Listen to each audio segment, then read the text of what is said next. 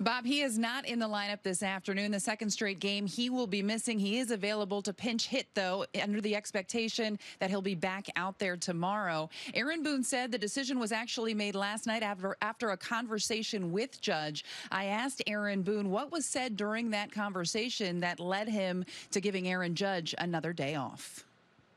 Judge, he always wants to play. So, but I think just me kind of talking through it with him and, just saying I want to do one more day with it being a day game tomorrow, still got the weekend ahead of us.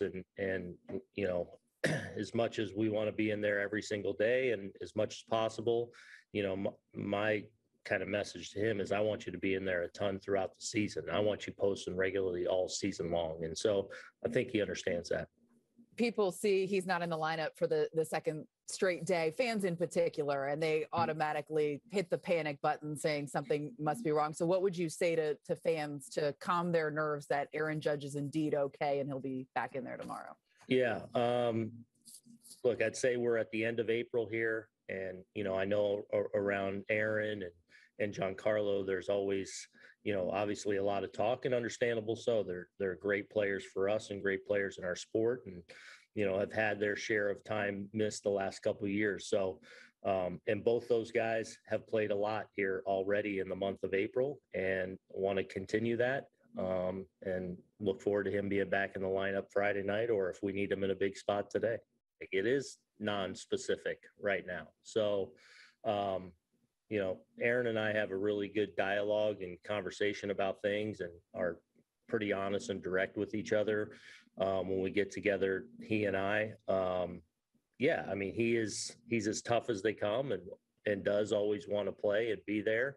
But I think he also understands more so than ever that, this is about posting over the long haul. This is about being able to go to the post, whether it's 140, 45, 50 times. That's what we're eyeing. And sometimes, especially in the month of April, where, are probably the times at the season when guys do come up with nagging injuries because you're all of a sudden going into playing 9 innings every single day. And we're in the midst of this 13 in a row.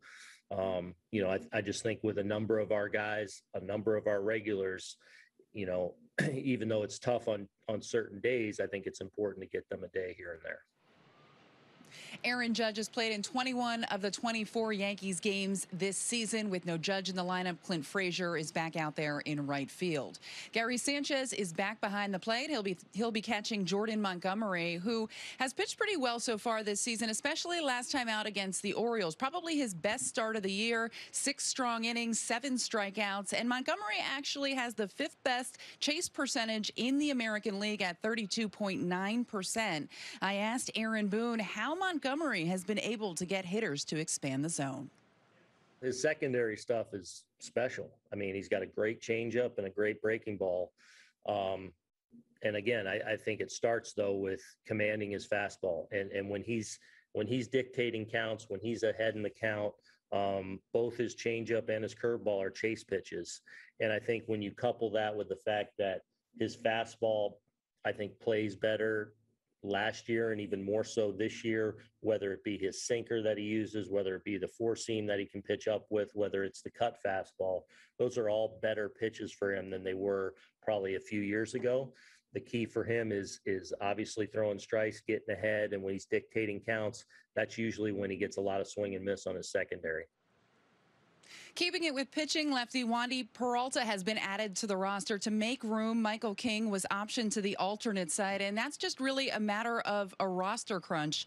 King has pitched extremely well to start the season when he has been up here, 11 scoreless innings. And the words of Aaron Boone, he has been awesome. He is a much better pitcher right now than he was a year ago, 6 months ago, 3 months ago, even a month ago. They've really liked what they've seen from King. Unfortunately, he's one of those guys with options left, so it seems as though he will be shuttling back and forth, but they've used him in multiple roles this season. His confidence continues to grow, and you will see him again on this roster this season. Also noteworthy on the injury front, Luke Voit is expected to face live pitching for the first time today since having knee surgery. Aaron Boone said no exact timeline exactly when he will be back here with the team. However, he would like to see him play in a couple games before he gets back here, get his endurance up a little bit. But the knee has been good.